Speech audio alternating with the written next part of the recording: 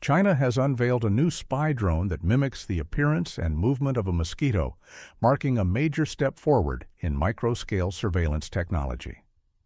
The device, developed by researchers at the National University of Defense Technology, measures just 2 centimeters in length and weighs 0.3 grams.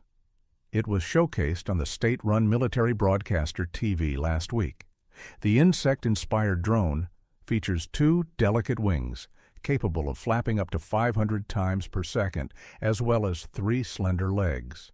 It's designed for covert operations equipped with advanced sensors intended for information gathering and battlefield reconnaissance. While the precise surveillance capabilities have not been disclosed, defense analysts suggest its size and agility would make it extremely difficult to detect with conventional radar systems. The unveiling comes amid a global trend toward smaller, more discreet unmanned aerial vehicles.